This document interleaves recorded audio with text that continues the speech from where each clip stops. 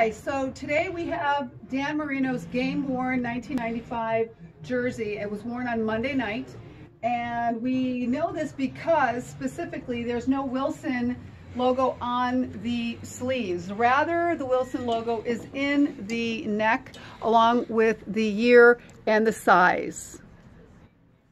Okay, so there's tons of use on it. It has the specific cut and tear that we see here. Okay, so it's a Monday night game. There's tons of fraying. There's also hit marks on this, so you can see the hit marks. But it's a great representation of a Dan Marino. Dan Marino jerseys are very, very difficult to obtain because there was a lot out there that don't have a lot of use, maybe were issued. This, however, specifically from the provenance, and again with the specific use and with the Wilson logo not being on the sleeve, is definitely game worn. So you can bid on it now at memorabilia.expert.